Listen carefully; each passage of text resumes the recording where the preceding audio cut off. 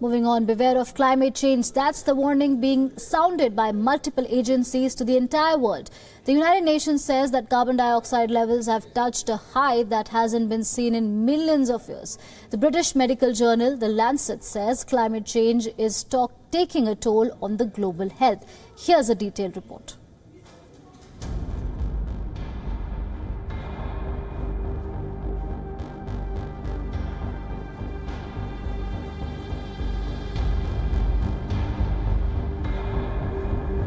The crisis is unprecedented. The World Meteorological Organization has found that atmospheric carbon dioxide levels increased at a record-breaking speed in 2016.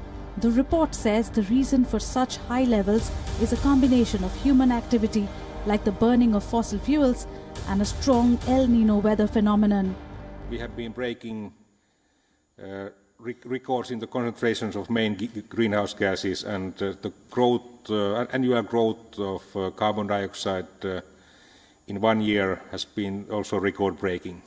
We have never seen so big growth in 1 year as we have been seeing last year in carbon dioxide concentration.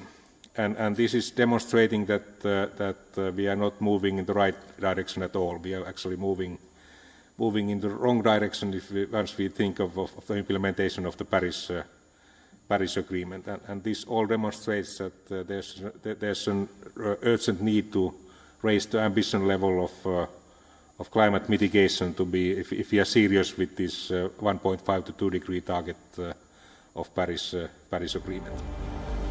While the WMO has urged world leaders to take immediate steps to reduce global warming, British medical journal Lancet's report has highlighted the ways climate change is taking a toll on global health. It is called climate change a threat multiplier that hits vulnerable communities the hardest. The report said climate change seemed to make it easier for mosquitoes to spread dengue fever and identified undernutrition as the largest health impact of climate change. It's clear that the situation is grim. The Lancet report points to the number of deaths in India due to indoor air pollution. Over 120,000 deaths compared to those caused by pollution from coal power plants. The health and economic impact of pollution is clear. The agencies are calling for a global political will and a new sense of urgency to deal with the crisis. Bureau Report, WION.